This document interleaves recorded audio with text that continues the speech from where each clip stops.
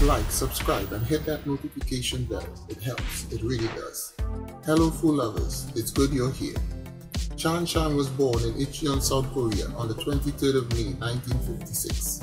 His parents were originally from Shantung Province, China. Shan started his martial arts training with his older brother in the art of Taekwondo. When he was 9 years old, his brother took him to Master Bishu Yi, who helped him to further his skills and taught him Chinese martial arts like BADGUYS, Northern Praying Mantis, and Xing Yi Quan. As a young boy, Charng was quite a mischievous kid with a love for fighting, and so he found himself in many fights with other kids. He once said in an interview that he had a bad habit. He could not run from a fight, and since he was picked on a lot, they would call him Gaoli Bangzi, a demeaning slang which would lead to him having to defend his honor. At the age of 21, Charng went to Taiwan to enter a World Championship martial arts tournament. He defeated everyone and won first place. This was where he first caught the eyes of a scout from the movie company, Great China Film Company. Impressed by what they saw, Charng was offered a night picture deal over a 3-year period. With no acting experience or any aspirations to be a movie star, he was at first hesitant to take the offer. He said he questioned, why him?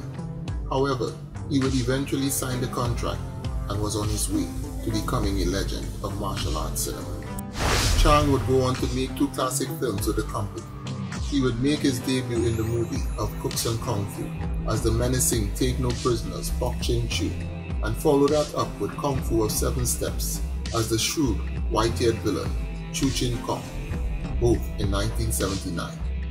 After the 3 years were up, he left the Great China Film Company, and his next film, Shaolin Temple Strikes Back, in 1981, would be made for the great independent film producer Joseph Koo through Charng Production Studios.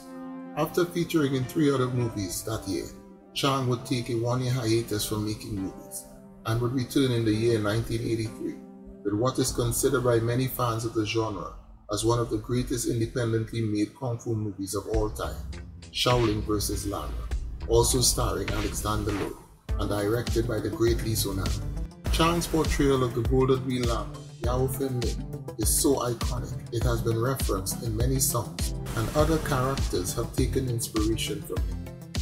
Unfortunately, after this movie, although he would go on to feature in many more films, it would mainly be in supporting roles, the exception being Wild Panther 1984, in which he starred alongside Don Mantau.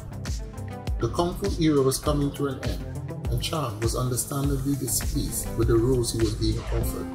So after the movies Kickboxer in 1993 and The Chinese Ghostbuster in 1994, Charng would retire from making movies. With a passion for martial arts still in his system, Charng would open a martial arts school in Korea, where he lived at the time. But the school would soon close its doors after only 6 months. He admits that he did not have the brain for business, and that his training methods were very strict, so much so that all 80 of his students left. Approximately 10 of them left after being beaten in challenge matches, where they challenged him for seniority over who should be head of the school. He also opened a restaurant, but that venture did not last very long. Charng would eventually settle in Taiwan with his wife and their children. He still lives there and is now a proud grandfather.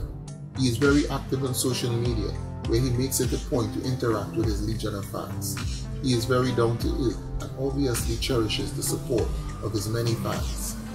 With his legacy in the annals of Kung Fu cinema very much secured, to Charng we say, thanks for the memories. If you have enjoyed this video, please like, subscribe, and hit the notification bell, and feel free to leave a comment. Thank you, and may the food be with you.